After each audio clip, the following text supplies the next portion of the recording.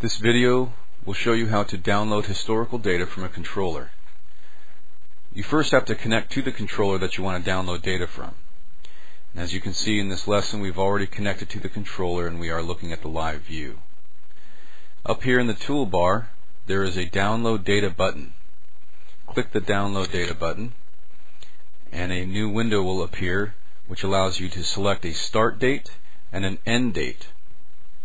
So if you wanted to select the last 2 weeks of historical data, where today is August 4th,